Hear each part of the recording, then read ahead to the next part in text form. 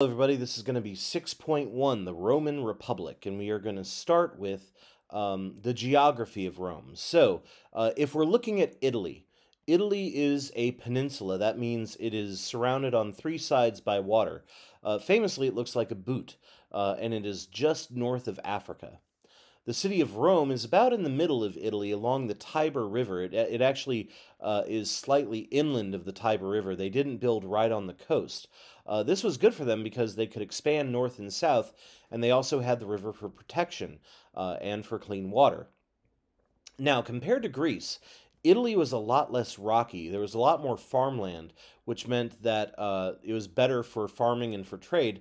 And also, it was easier to travel because even though there were mountains, the Apennines, they were not as high um, and they were not as difficult to cross as the ones in Greece. Also, we had the Alps up north. They were pretty high, and that did a very good job of keeping out Rome's enemies, except, of course, for Hannibal and his elephants. But we'll get to that in 6.2. So we see the Tiber River right there in the middle along the Apennine mountain range, but that Rome is a little bit inland of the Tiber River. Now, the first cultures in Italy appear in about 800 BCE, and they were called the Latins, which is why we call their language Latin. They are the ancestors of the ancient Romans, and they settled around the area of Rome. Now, according to myth, Rome was founded by two twin brothers, Romulus and Remus, who were raised by a female wolf. Eventually, Romulus founded the city of Rome after he killed his brother in a fight. The rest of Italy was settled by the Greeks, and they settled into an area up north, and they sort of intermarried and created a group called the Etruscans. The Etruscans had a big influence on Roman civilization and culture. The Romans borrowed their arches and their fashions when they started to become more popular. So here are Romulus and Remus being raised by the Wolf Mother. Now, in 509 before the Common Era, Romans became a huge force in Italy and they defeated the Etruscans. And they had just removed a king who they didn't like, and they weren't in favor of creating another king, so they set up what's called a republic instead.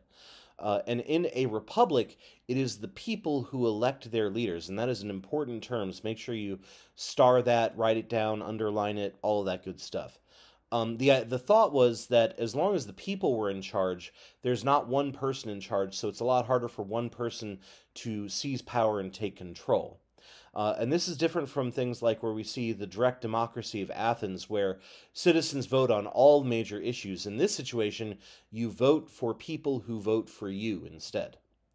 Now, a Roman Republic had three different social levels. It had the patricians, who were the upper class. At first, they were the only ones who could hold office in Roman government, although that would change later on.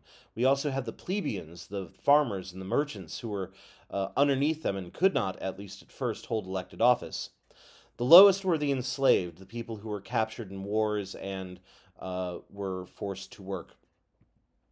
So here we see the social order, the patricians, the plebeians, the slaves, and this one adds the freemen as well, freed slaves.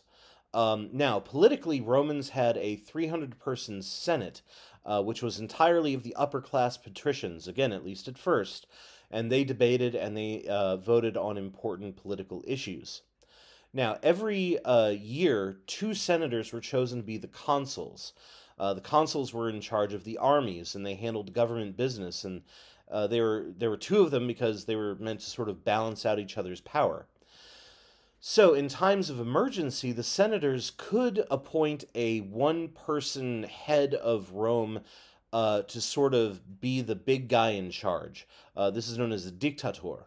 And they had absolute control for a short period of time, and then at the end of it, they were supposed to give it up, although that didn't always happen. They were expected to give up their power. So here is what a meeting of the Roman Senate might look like. And here's Cincinnatus, one of these famous dictators. He is a Roman dictator who led the Republic during a time of war. After the war, he returned to his farm, which makes him a great example of a dictator who gave up his power. He was willing to give up all the powers of dictatorship and head home. And sometimes George Washington is called the American Cincinnatus because he gave up his presidential power after 8 years. Now, over time, like I kept saying before, at first it was only the patricians who had political power. However, over time, the plebeians got more and more power, and they started to gain more rights. They started to gain the ability to vote. Eventually, they got the chance to elect their own leaders, the tribunes. And the tribunes could block the power and the laws of the Senate, especially if they felt that they were being unfair to the plebeians. And this is known as a veto. Veto is Latin for I deny. Eventually, they worked their way all up into the councils and into the Senate, and it was no longer just for the patricians after that. We can still see this, by the way, the legacy of this Roman government in America. We have an upper house called the Senators and a lower house called the House of Representatives, and they can sort of block each other's power, just like the senators and tribunes of ancient Rome. The president these days has the ability to veto bills that he doesn't like. Now, men were pretty much entirely in charge of these families in ancient Rome. However, over time, women were able to gain a modicum, a slight amount of more power, including the power to own businesses. Certain women could. We also see that wealthy patrician women could fund the arts and pay for festivals. Overall, they still had more power than Greek women, for instance. Many Romans, though, learned how to read at a young age. Wealthy Romans had tutors for their kids. And now Romans were polytheistic. And it seems that they borrowed or sort of incorporated the Greek gods into their own pantheon. We see the powers and the responsibilities of the gods are very similar between the Greeks and the Romans. And the Romans held many festivals and celebrations throughout the year to honor the gods and goddesses, and they had a lot of temples built to them as well. So here is an example. Zeus became Jupiter.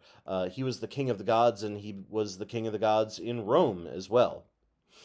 Now, over time, the Roman Republic continued to grow and continued to conquer, and by 250 BCE, it had conquered almost all of the Italian peninsula. And one of the reasons they were so effective was they had a very powerful army made up of citizen soldiers called legions. Each legion had about 5,000 men, and they had several legions. They were paid for, or they got their money from winning. If they won, they got to sort of ransack the place. And they were also very harshly punished for crimes or for cowardice in battle. Romans also enslaved their defeated enemies. However, if they negotiated, they might be able to keep their customs and their money and possibly even eventually marry into Roman citizenship. Eventually, Rome united Italy under the common language of Latin, and they set up a solid infrastructure with roads and aqueducts and water that traveled. And so they built, Roman roads were famous. So here's what a Roman legion might have looked like at the time. And we'll look at the switch from Roman republics to an empire in the next section, the last section.